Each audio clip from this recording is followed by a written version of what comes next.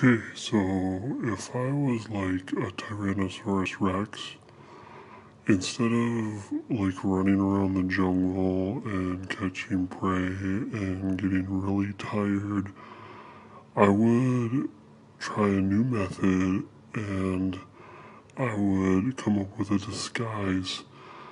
I would get like a really nice, handsome man wig and some reading glasses. And then I would probably put on like a suit or maybe like a tux. Yeah, like a suit or a tux. And then I'd just walk around the jungle.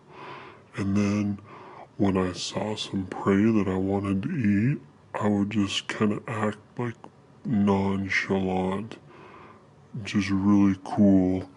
And then what I would do is, like, I would say, hey, do you want a hug?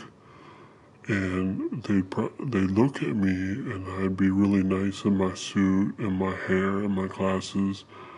And what they'd probably do is they'd probably say, okay.